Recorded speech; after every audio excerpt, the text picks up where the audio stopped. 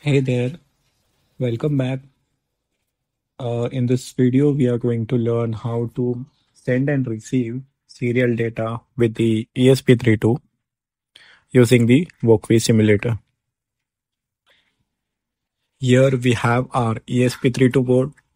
You will notice the serial monitor is open on the right side of the screen.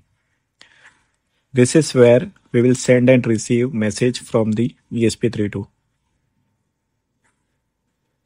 Here's the setup.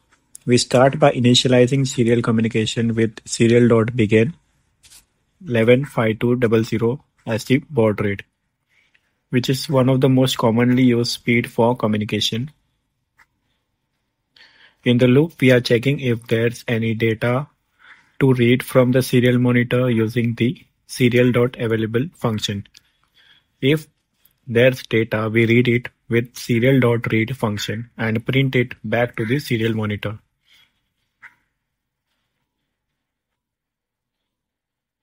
Serial.print will print a message to the serial monitor, and this while loop ensure that the ESP32 wait for serial connection to initialize before proceeding.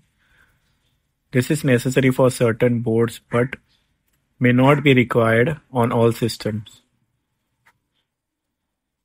Watch this. I will click start on the simulator and boom, the ESP32 sends a message to the serial monitor.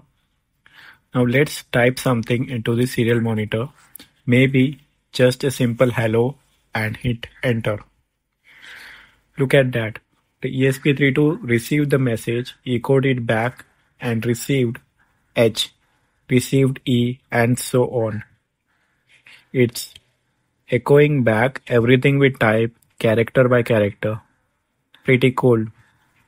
This means your ESP32 now can send both and receive data to and from other devices or even sensors, all using the serial port. And that's it.